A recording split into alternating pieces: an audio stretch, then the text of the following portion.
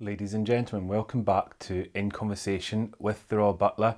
And once again, thank you for joining me. And I'm going to look here and say thank you to Shumba once again, who has also joined me. As with every other time, I thought he's not going to come in nice and quiet. And then suddenly he heard me setting the camera up. And before I know it, here he is. So thank you again, Shumba, for joining me. And thank you to all of you for coming back for another In Conversation with the Royal Butler. So from reading your comments, a lot of you would like me to talk about Camilla, the Duchess of Cornwall. This is actually quite a popular request, and I thought it'd be quite fun to give you a bit of an insight as to what she's like as a person. And I mean, I was very lucky because I've obviously got to have known her from almost from the beginning of my career with the royal household. And this is my opportunity to talk to all of you and give you my share my memories of the Duchess with all of you.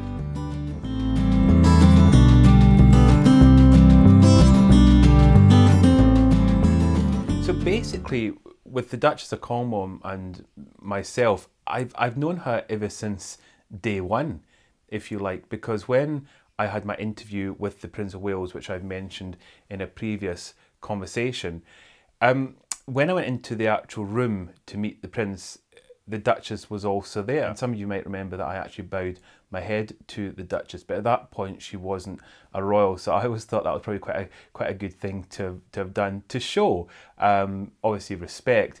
But I've even kind of said to some people, maybe I had an inkling, maybe I knew that one day she would marry the Prince. But from that moment, I felt very comfortable and relaxed, obviously around both of them, but also with herself. And what was really nice for me is for that, especially for that kind of first couple of years, was getting to know her before she actually became a member of the royal household. Now, as I mentioned with Prince William and Kate Middleton, the interesting part also was with the Duchess. I got to know her prior to the wedding of herself and the Prince of Wales. So it was quite, I suppose it's quite a good way to kind of get to know somebody before they're actually a member of the royal family, if that makes sense, as Shumba agrees.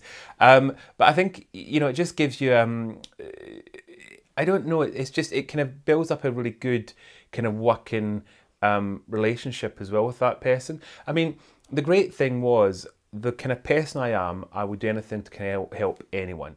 So I always remember that with Mrs. Packer Bowles, as I knew her then, anything she needed help, advice, guidance with, I was always happy to kind of to do that, kind of run any kind of errands, anything you know, that she needed kind of help with, because she's the kind of person that you want to do stuff for, you want to kind of be able to kind of help, because she's very much, she gives that back. So if you ever needed advice, you never needed guidance, I mean, there was many occasions that I would go to her maybe to have a chat or to get her advice on something. And the wonderful bit is she's a very good listener, and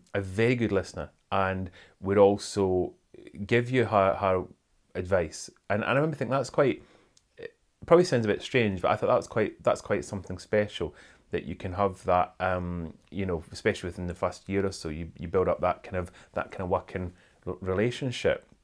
And I remember visiting her own home, which is not too far from Highgrove. And again, it was wonderful if you ever went to see her, because she would make you feel very welcome in her home as well. Even though obviously I obviously was working for the Prince of Wales at this point, she was very much somebody that would make you feel, you know, if you turn up, there'll be a cup of tea or a cup of coffee and that kind of thing. Even if I'd gone to kind of quickly to take something, or, you know, so that's what was so wonderful, was it was just she just made you feel very much at home.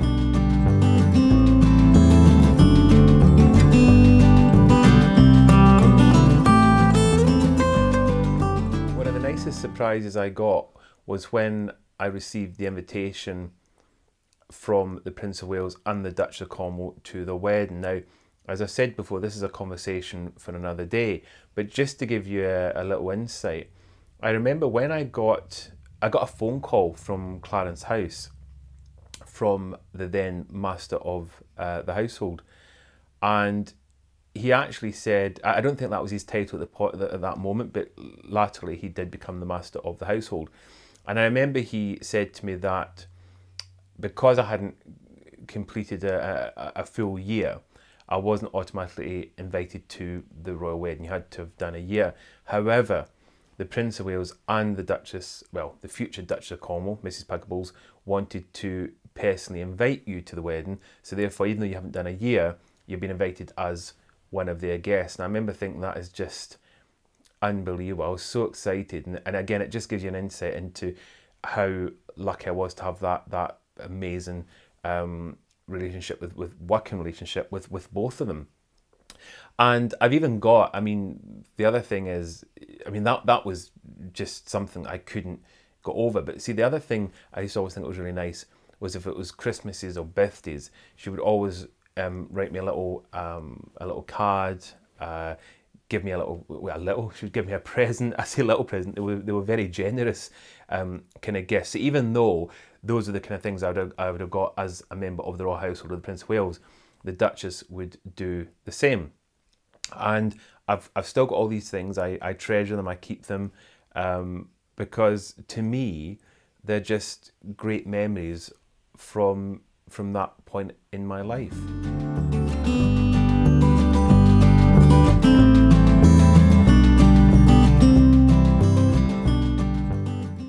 I always remember that whenever we went to parties, the royal we, whenever I went to any parties, whether it would be at the palace or Clarence House, St James's Palace, and I was there as a guest, the Duchess knew that I was somebody that got quite nervous in those situations, and I still sometimes do, weirdly. But she was aware that I would kind of almost hide to kind of keep out the way, and so she would always make a point, if she knew I was at something, of eventually coming around or coming to find me and checking I was okay and kind of having a chat. And that was just really nice because it just made you kind of feel kind of part of it. You know, you felt welcomed, and it was almost like she's kind of there to make sure that you're okay. I mean, she's a mother. She's got her own children. She's got Tom and Laura, which are her children from her previous marriage. And so I think she's got those kind of instincts about keeping people safe and making sure they're welcome and comfortable. If that doesn't sound too strange, as I say, it's a bit of a kind of mother instinct. And the reason I say that is obviously when I joined the household, I think I was about 25 or 26 thereabouts. So, and I think I'm about the same age as her son, actually, around about the same age. So I think with anyone kind of the household that was maybe of my age group, she potentially probably just realised we were the same age as her son, and you know, with kind of, if she knew that there was something made you worry or uncomfortable, she was there to listen and to give advice, and that was just such a wonderful thing. It is a wonderful thing about her. One of the jobs I used to do would be to pop into the local news agents and get the papers for the day, and which is a very traditional Butler show. We've been doing it for centuries. And I remember this one time going into the news agent to get some papers, and the lady that obviously works there started talking about one of the headlines, because I think it was something to do with the Duchess of Cornwall. It may even been to do with the marriage or something like that. But anyway, there was something. And I always remember she was kind of very much a kind of Princess Diana fan, if I can say that, and was not exactly, she didn't have a lot of nice things to say, put it that way. And I wasn't there. I mean, I never see it as my job to try to convince people to like or dislike anyone, but some of the things that she said I felt were a little bit unfair, because at the end of the day, the reality is we don't all know what all exactly took place. There's always two sides to a story, which is what I've always been taught, and is an absolute fact, as I'm sure you all agree. And of course, her version, her view was very, very, very, I thought, kind of unfair. So I remember kind of saying to her, because she knew where I worked and what I did, and I remember saying to her, I understood what she was saying, I understood where she was coming from. But I said, what you've got to remember is there's always two sides to a story, and the Camilla Parker Bowles, future Duchess of Cornwall, that I know is a very kind, down-to-earth person. And I gave a couple of little examples about how she'd been with me and how, again, she made me feel very much kind of comfortable and relaxed to join the royal household. And it was probably about a couple of days later, the lady in question actually said that she agreed with what I said. She obviously still, quite rightly, is a huge, well, was a huge fan of the late Diana Princess of Wales, quite rightly. But she said that it had made her realise that maybe she should always bear that in mind. There's always two sides to the story, and if I'm saying that she's a nice person, then that is good enough. That's good enough for her. So, which was quite, yeah, it was quite special, quite something that she actually said that, and I thought, well, if that's some good that I can do, is just giving trying to turn a negative into a positive, or giving a bit of an insight to say, look, this is how it is. It's nice, it's good, because I think it's a bit unfair if people go around with a certain view or an idea of somebody because it's been put out there, and sometimes they can't defend it. And as you know, members of the British royal family can't, well, technically don't normally kind of come out and speak out. They're normally quite reserved, especially the Queen for this, very reserved, very private. I think the Queen famously always said, never explain, never complain, which again has been reported recently that she's rethinking of how she phrases that. But the fact is, that's what she would say. So, as I said, it's not that I would ever have to go out and promote them or try to change people's views, but it's just when you've worked for them and you know them and you know how kind they are, it is frustrating if somebody says something that's negative.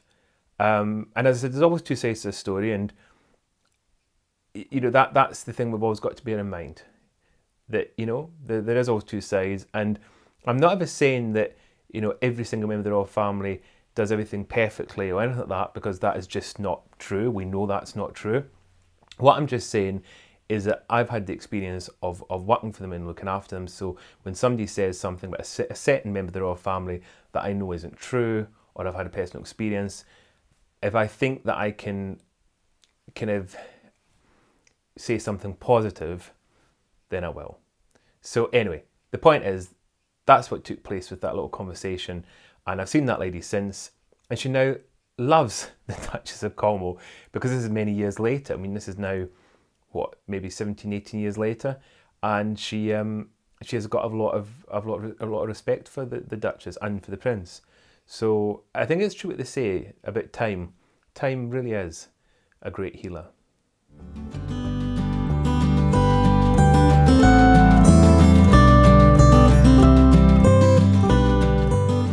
Now, I'm sure a lot of you know the Duchess has got a wonderful sense of humour, and quite often I remember kind of being around her and she would get the giggles. And this has been seen on countless occasions. In fact, I think if you even on YouTube even look up Duchess of Cornwall having the giggles, you'll find there's lots of footage and things. And that was something I loved. It was always quite funny if she suddenly got the giggles, or you know, she suddenly started laughing. Obviously, there's a time and a place to do this, and sometimes I remember it would happen at official events. And there's one famously when they were overseas, when this actually happened, when she got the giggles and the Prince got the giggles, and it's just for me it's fun, because that's what I remember. You know, I remember seeing that side of her. You know, especially if we were traveling or going somewhere and something funny might happen, or someone might say something, and she would suddenly kind of get the giggles. And as I said, that was something it was great, because it would suddenly kind of, you know, if you've had a long day and it's been a busy day, and something like that kind of happens, it would make everyone suddenly kind of have a giggle or laugh along with her, and see the prince kind of giggling and laughing as well. It was fantastic, really really good fun. And again, just shows you how they're just like you and me. I mean, there is occasions when we're doing something or somewhere and we'll get the giggles, and it's really difficult to stop. But well, it happens to them as well, which is, as I said, it's really really nice to see.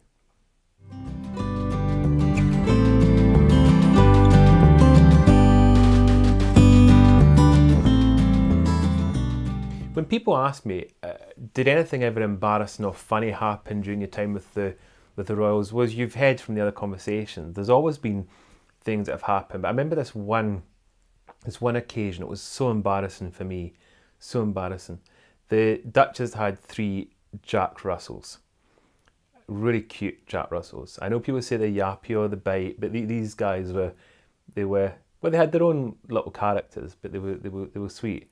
And I didn't have a huge amount to do with them actually, but I mean, I would see them obviously, and she used to take them everywhere with her, which is fantastic. You know, obviously not on duty, I don't think, but you know, very much in private. They would kind of travel with her, but sadly they're now sadly all gone. But I remember one day, one of them got out of the house. Don't quite know how, but it was kind of running around outside, and I was standing on the back doorstep, and I remember I thought I knew the names of the dogs. I thought I knew the names, and the Duchess, Camilla Packables, Duchess of Cornwall, she shouted something, as in calling the dog's name, and she was just behind me. Just in this corridor behind me, and I misheard what she'd said, because I said I thought I knew the names, and I started shouting at the top of my voice, "Tosser, come here, Tosser." And it wasn't Tosser at all. It was actually, well, I'm shouting Tosser, and the next thing I heard the Duchess behind me going, "Grant," and I said, "Yes, Your Highness." It's Tosca, not Tosser. And I remember thinking I just want the ground to swallow me up because when I was calling her dog Tosser instead of Tosca. But thankfully she laughed, and needless to say, the dog thankfully came running back. Thankfully it came running back, because otherwise I think I'd have got more embarrassed not knowing what to do. But somehow I don't think it was the best thing, standing, shouting, screaming out Tosser at one of her beloved dogs. And those of you that are animal lovers probably understand where I'm coming from. So yes, that was a slightly embarrassing occasion, but never made that mistake again.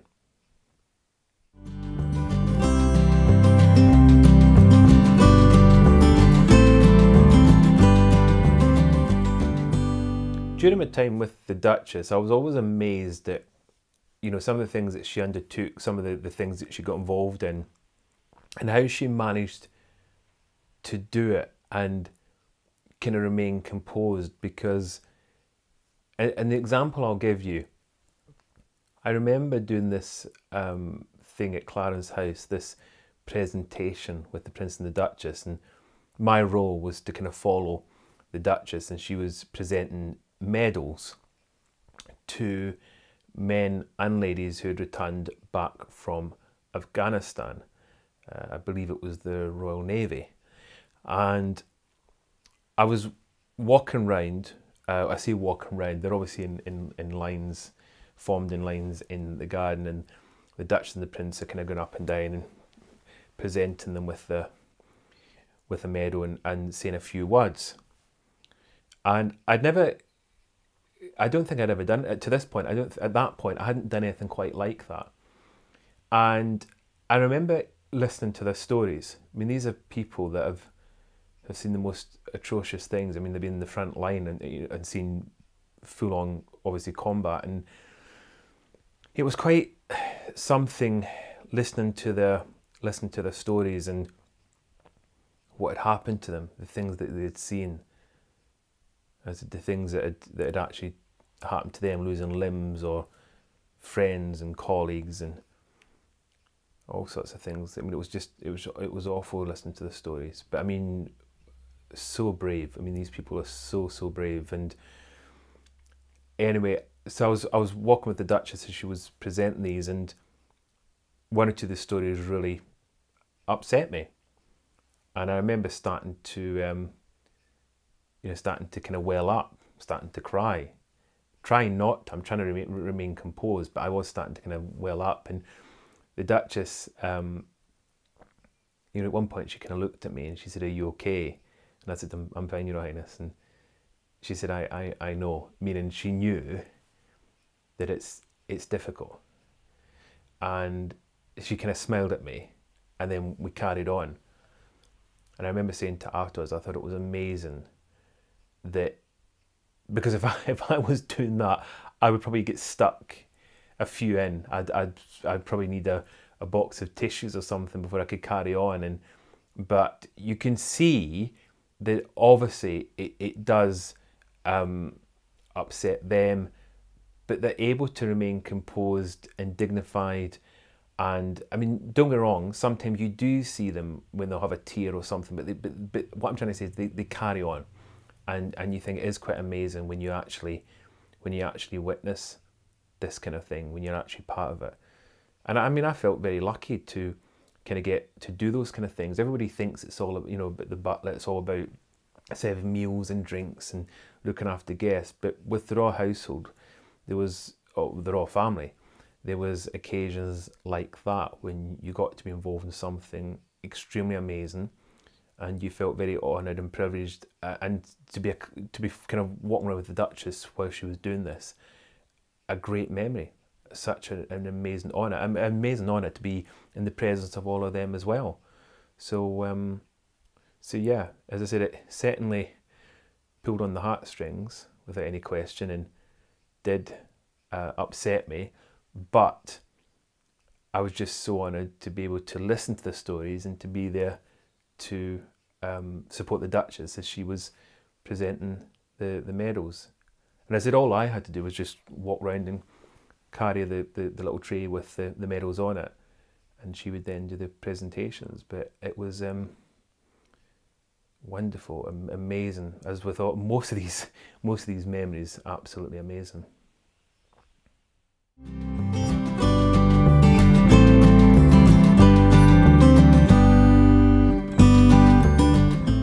One other final story I want to share with all of you to give you another insight of the Duchess of Cornwall is probably a couple of years into working for the Duchess, as well as obviously the Prince of Wales.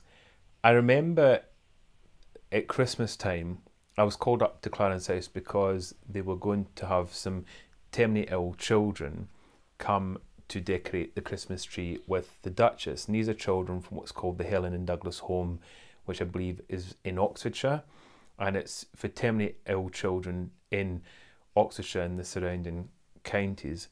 And the Duchess invites them up to Clarence House to help her decorate the Christmas tree. And I was asked to go along to obviously assist with refreshments and that kind of thing, and also to help the children and the Duchess with decorating the tree. And I had no idea how difficult this would be. Now, when people say to me, what is the most difficult part, what's one of those difficult things you've had to do in your career, this is it. Because while you're there doing this event, you're fully aware that these wonderful children, such special little souls, have not got long. In fact, this could even have been their last Christmas.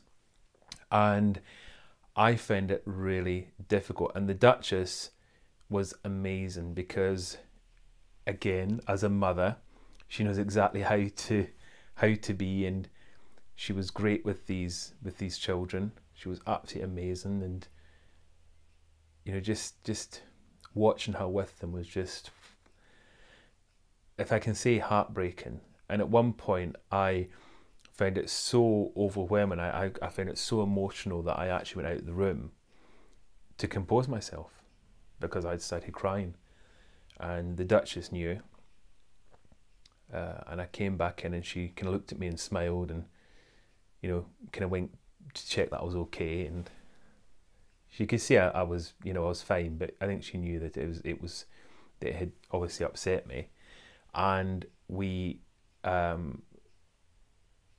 carried on with what was with, I say we, the butlers myself carried on with what we were doing there, and I obviously made sure I composed myself so that the children wouldn't know, you know, that I was upset, because that's what I'm aware of, and the Duchess is wonderful at this, because she's so good at how she remained completely composed and wonderful throughout it, and anyway, the tree gets decorated, it looks lovely, and there's some photographs and things. And I think for the children, this is such a special occasion because for a couple of reasons. One is they're in a royal home, so it's like being I suppose to them, in a palace or a castle.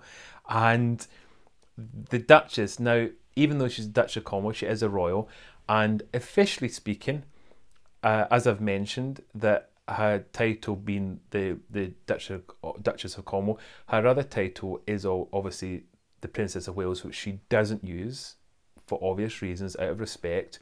But technically, through her marriage to the Prince, same as Kate Middleton, she is a princess through name, and but obviously it's one that she doesn't use.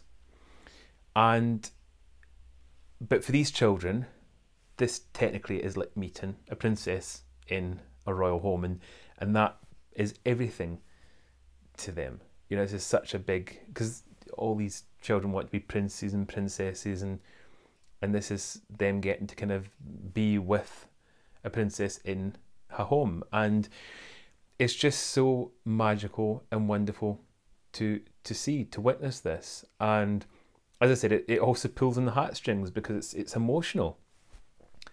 And you know, I had to, on that occasion, I had to very quickly kind of do the butler thing, having that stiff upper lip, you know. And what I mean by that is I was just myself, but just don't start crying, because that's obviously not going to be great for anyone. But it did. It really did have an impact on me, and because anything to do with children who are sick, or you know, who die at such young ages, really upsets me, as it probably does with everybody. But I remember my late father used to take all my toys to the local hospital for the children that were sick. So, you know, and maybe it brought back those kind of memories as well. So it was, it really did have an impact on me. But the Duchess was amazing. And then as soon as the children have gone and it's kind of finished, they've gone back home. Well, actually, I say back home, as soon as they've kind of left, obviously we start kind of clearing up. And I remember the Duchess at that point did check if I was okay, and I said I was fine. And I could see she was then obviously moved by this. I could see her eyes, and you know, she was amazing because she managed to stay composed throughout it. And I just thought, that's just, this is the kind of character I want you to understand, is that she's very considerate. As I said, if you go to her home, she'll make you a tea or a coffee and make sure you're comfortable, and offer you a chocolate biscuit or digestive, and then the working side of it is she wants to make sure everyone's comfortable and happy, relaxed. You know, she's very caring. You know, she ticks all those boxes, and very importantly, she's a great support to the Prince of Wales, and not only a support but best friend. I mean, they're best friends, and the two of them have got such an amazing relationship, and can I say partnership, the same as the Queen and Prince Philip had, the same as the Duke and Duchess of Cambridge have got, Kate Middleton and Prince William. So it's wonderful to see that, and to reassure all of you that this is who she is, this is what she's like. And as I've said, you see this, you've seen footage on YouTube and in the news and things, so you have an idea of already what she's like. But this is her. This is the real Duchess of Cornwall, and she's just a very kind, wonderful human being. And I feel really lucky to have spent time with the Duchess and around her, and as you can tell, they're great memories that once again I will treasure forever.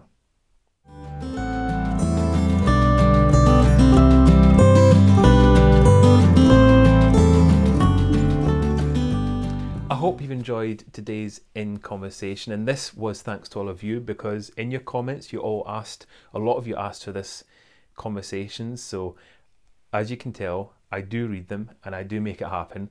But please keep liking, I'm loving the likes. Please keep sharing the content, because that obviously keeps this little community growing. And please keep commenting, keep giving me ideas, your views. I like to know what you like, what you don't like. You know, this is important, because it gives me ideas of what to create, and suggestions are always very welcome. So thank you for all of it. I really enjoy every day looking through those comments, and I try every day to respond. So thank you. But until next Wednesday, I will see you at 5 p.m. with At Home with the Royal Butler, and then next Friday, once again at 5 p.m, I'll be back for another In Conversation with the Royal Butler. I want to thank all of you for joining me, and I'm going to thank Shumba, who is sound asleep on my lap. So obviously he's enjoyed this conversation. Shame, I think he's tired. It's a hard life being Royal Dachshund. But anyway, as I said, thank you for watching, stay safe, and I will see you again next week.